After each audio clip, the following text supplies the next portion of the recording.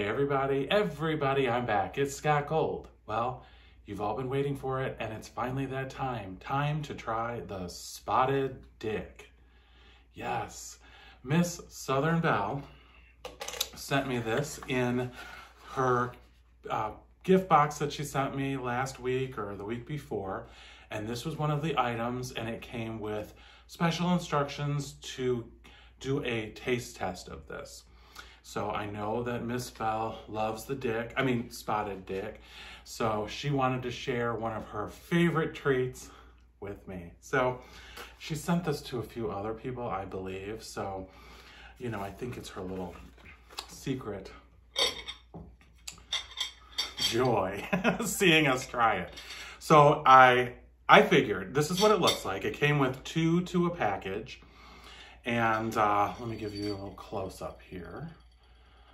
And I figured, you know, I'm gonna need something to pair with it. And I figured what would pair better than a cotton candy Faygo? 2 taste tests in one. I picked this up at the Dollar Tree a while back and thought I'd give it a try. So, you know, we're gonna keep it really, really elegant here and try our English spotted dick with a cotton candy Faygo. So before I get into this, I did read the directions, and it says that you should either microwave it for 30 seconds or steam it for like 30 minutes. Ain't nobody got time for that, because everybody knows when you need a dick, spotted or otherwise, you really can't wait that long. So we microwaved it, and it's warm. So I did take the liberty of looking up a little bit about this because I was just curious. So it says, according to Wikipedia, which, you know, if you don't believe Wikipedia, you're just un-American. So spotted dick, also known as spotted dog or railway cake, is a traditional British steamed pudding historically made with suet and dried fruit, usually currants or raisins, and often served with custard.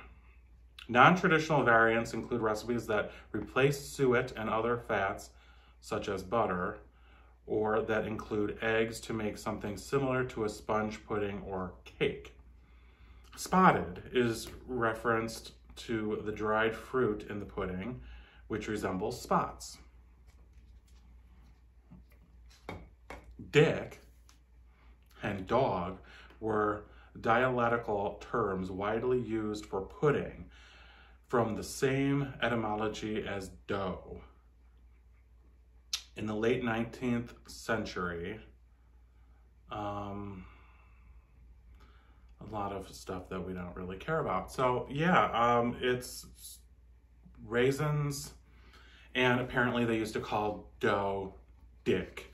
So I still have a lot of questions, but you know, I think these questions are just gonna be best answered by digging in. So we've got our auntie's spotted dick, which it probably should be uncles, but they went with aunties. And let's crack open our Faygo, just in case, you know, you're gonna want something at the ready.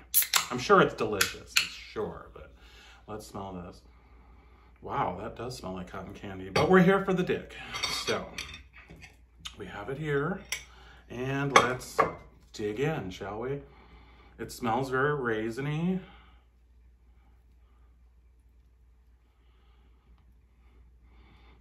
This is how it looks.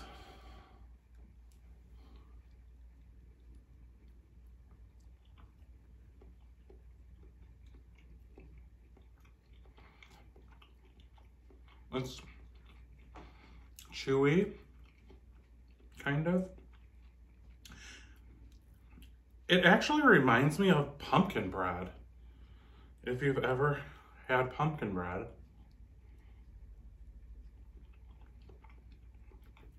And that's exactly what I would think I'm eating. You know those quick bread recipes? that people make around Thanksgiving or Christmas. I taste the raisins. It's not, you know, overwhelming.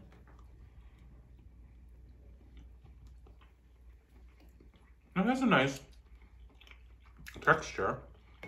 I'm that person that likes things underdone anyways, whether it be cookies.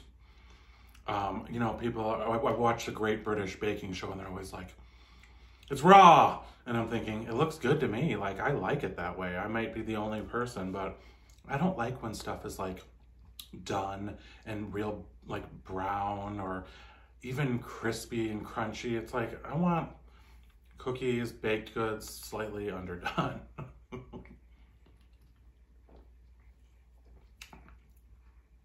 Whoa, now that is sweet. Damn. It's called Delicious Cotton Candy Faygo from Gen Line. It's kind of a novelty. I mean, one can would definitely be adequate for most people, probably. You do taste the flavor of cotton candy, though. It has a... I'm gonna mix it together here with a bite of spotted dick.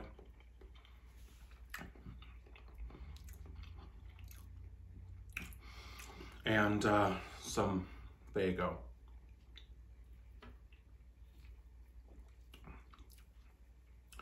Yeah, these two definitely don't go together. I wouldn't advise it.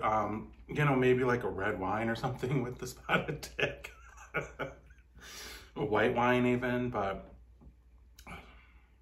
well, what did I expect, right? Anyways, that is the taste test. I appreciate you watching. I hope you enjoyed it. And as always, if you haven't subscribed yet, it's not too late. If you have, welcome to the family. I love you for watching. Go out and get you some dick and a cotton candy Faygo.